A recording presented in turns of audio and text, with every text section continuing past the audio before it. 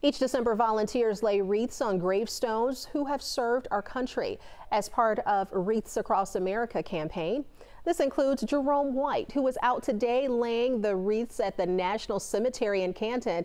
This is just one of 2,500 locations across the U.S. where those wreaths were placed.